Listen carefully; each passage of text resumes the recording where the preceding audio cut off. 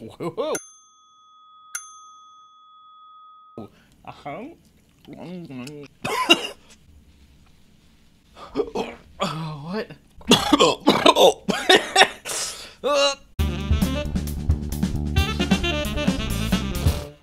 Welcome to What the What, the show about fun facts and a little bit of science. Today, we're talking about spicy foods and what the dang heck is going on in our bodies.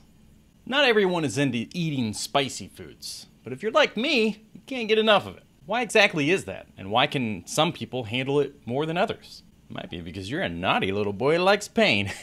Or girl.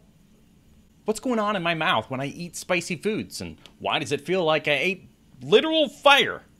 Capsaicin?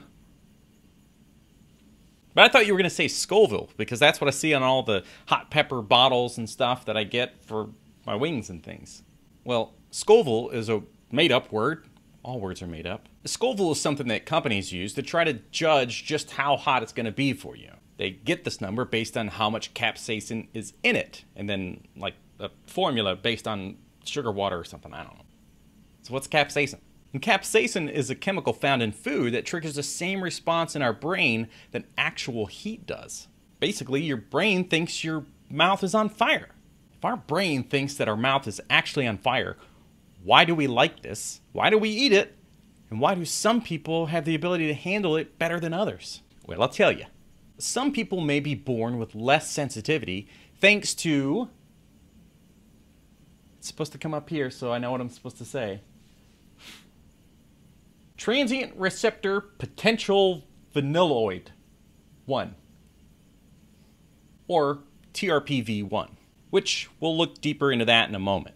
Now, this lack of sensitivity or increased tolerance will vary from person to person, where they're from, and how much spicy food they like to eat. If you come from a culture that uses a lot of spice, like India, Sri Lanka, Mexico, or China, you're probably able to handle a bit more than others. And some people might actually enjoy the burning sensation. That's why I always say if you're not sweating and miserable when you're eating hot wings, you're not doing it right. This is referred to as benign masochism. Oh, you nasty. This is why the fourth sequel to 50 Shades of Grey, titled 50 Shades of Scoville, where Sheriff Graham takes Don Johnson's daughter out to an all-you-can-eat wing night and then put contacts in each other's eyes. That's the nastiest book out of all of them. TRPV1 that I mentioned earlier is, well, this show is a little bit of science, and if we go too deep, it's just going to make my brain hurt. Basically, there are pain receptors in your nerves that activate when they sense burning. The cool thing is, there are studies on how this can help with inflammation and things like cancer. So does that mean we should just eat hot peppers whole to prevent cancer? Wait, what? Spicy foods? Whoa! Oh, God. Not that bad. Oh, shit. There are hiccups. That's awful. Oh, what? Don't do that. Oh, God.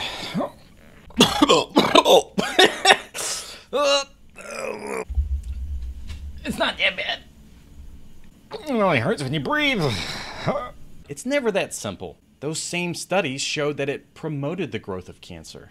This was all based on the type of cancer and how much TRPV1 was used. Also, it's not just about eating hot peppers, so drop that hot pepper. We don't have enough evidence yet, but it's exciting. We don't have enough evidence yet, but it's exciting to see where these studies go. Who knows? Maybe the answer would be to just rub yourself with some hot red peppers. Don't do that. That's never the answer. Well.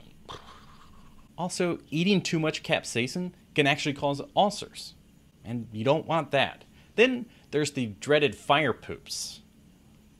Is that what that song Burning a Ring of Fire is all about? I like to think so. Bonus info! Spicy foods can help you lose weight. Spicy foods create heat, which causes you to sweat, which burns calories. But you probably need to eat a lot of spicy foods altogether because it's not a lot of calories and it only lasts like 30 minutes.